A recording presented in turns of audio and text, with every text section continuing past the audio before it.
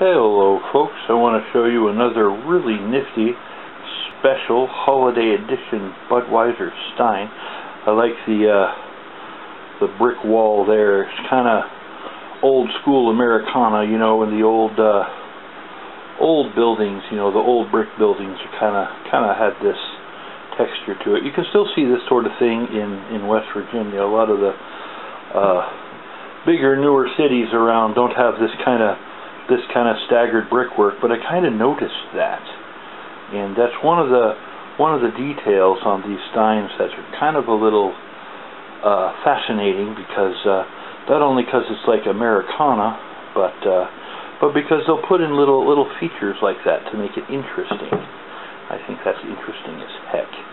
Of course, it's got Budweiser logo and Clydesdales all over it, and they appear to be maybe driving by a house, or maybe that's the Budweiser plant. I don't know. Let's look at the bottom and see what it has to say. Okay, this is Grant's Farm Holiday. Of course, handmade expressly for Anheuser-Busch Inc. by Carmente of Brazil. 1998 series, I guess. Budweiser Holiday Stein. Made in 97. Of course, you have to make it the year before to get it ready for Christmas. So, there's that. And you know, these kind of impressed me because of their detail.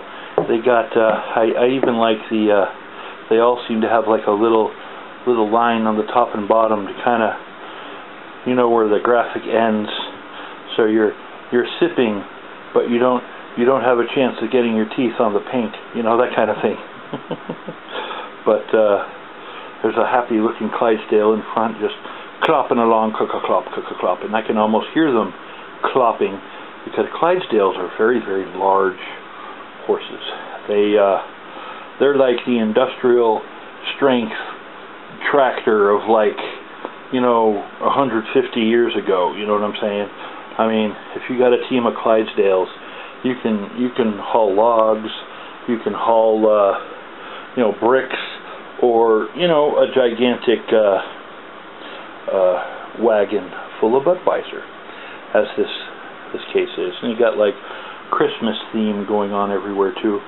Even the house is red. I don't know that they had, you know, red roofs back then, you know, with the tiles, or, you know, cherry wood or something like that.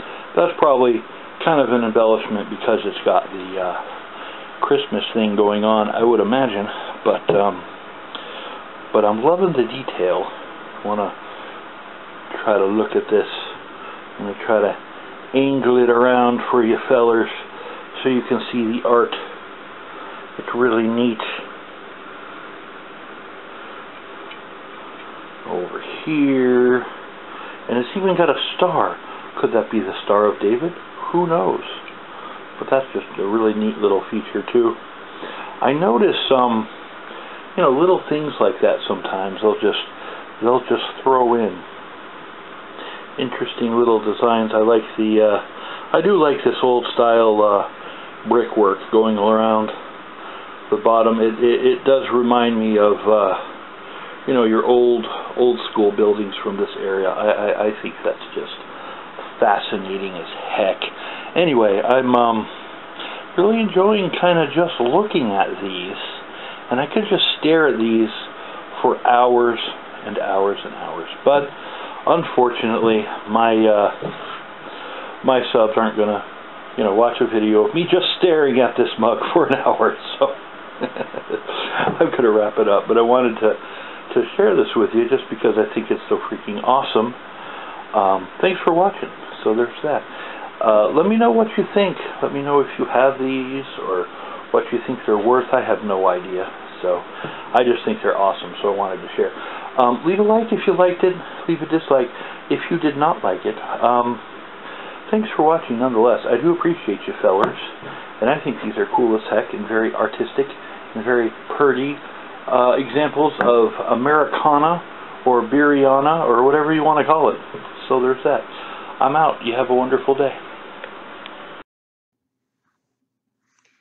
It would appear you have reached the end of this video. Well, I want to thank you fellers for watching. Things that way. And if you could go ahead and, share and like and subscribe and all that YouTuber nonsense that they say on the interwebs, what they do there. That'd be nice. Y'all have a nice day.